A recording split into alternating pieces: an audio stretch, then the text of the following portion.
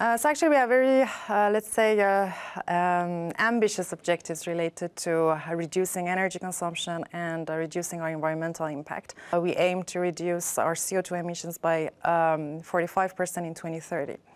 If you look at the RAN domain, the main component in terms of power consumption is the radio unit part, which is roughly representing 80% of power consumption of the network. And that's why Nokia's extreme deep sleep power saving mode is for us a major innovation and breakthrough in this field.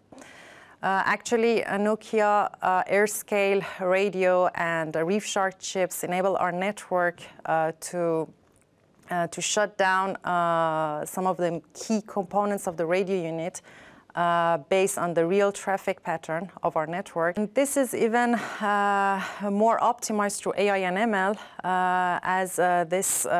thanks to AI and ML, we can move from a semi-static type of switch off of components towards a much more dynamic activation and deactivation of components, taking into account the real traffic pattern of our network.